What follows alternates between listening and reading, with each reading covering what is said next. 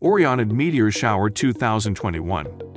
One of the most popular meteor showers of the year is about to kick off on Earth, and it's coming in fast. The Orionid Meteor Shower is back, bringing a brilliant light show to the skies. It takes place every year sometime between early October and early November, with a peak in mid to late October. When is the Orionid Meteor Shower? Although the Orionid Meteor Shower is not the strongest, it is considered to be the most beautiful shower of the year. The meteor shower is also known for its speed. It races through Earth's atmosphere at a pace of 148,000 miles per hour. The Orionids start trickling down through Earth's atmosphere in the beginning of October and last until early November. Most years the shower takes place between October 2 till November 7. The peak of the meteor shower, or the time when it has the most meteors per hour, will take place on October 21. What time is the Orionids Meteor Shower?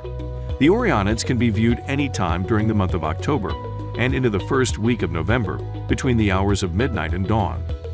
But this meteor shower will hit its peak around October 21, and they are best visible at 2 a.m. local time. You can expect about 20 meteors per hour. How to see the Orionids Meteor Shower 2021? The Orionid Meteor Shower is well known for putting on quite a show. The shower produces up to 20 meteors an hour if viewed in the total darkness of the night. However, this year the Orionids happen to peak around the same time as the full moons, so its shooting balls of light will be drowned out by the overpowering light of the moon in the night sky. But it's still worth checking out the Orionid Meteor Shower as they can be viewed from any point in the sky. What direction should I look to see the Orionid Meteor Shower? In order to situate yourself for this nighttime viewing, find the shape of the Orion constellation. The meteor shower's radiant point will be near the bright star Betelgeuse above Orion's shoulder. In order to view the meteor shower at its peak, you need to look about 30 degrees away from the constellation. The best time to see it is a few hours before dawn. It's also best to get away from any sources of light and find a high vantage point to reduce any sort of light pollution from disrupting your viewing. What comet is associated with the Orionids Meteor Shower? The meteor shower is named after the Orion constellation, as the shower appears to originate from the point in the sky where the constellation is located. Orionids come from comet 1P/Halley. The comet takes about 76 years to orbit the Sun once. Although it was last observed in the year 1986 and won't be returning to the inner solar system again until the year 2061, Comet Halley remains one of the best known among its icy companions.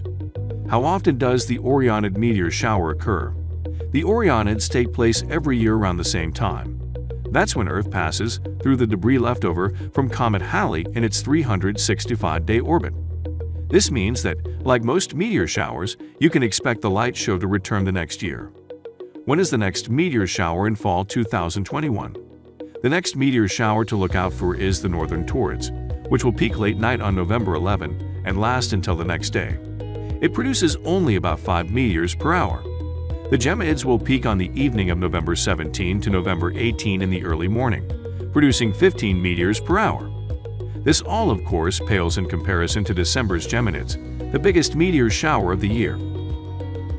Please let us know in comments if you are going to watch the Orionids Meteor Shower.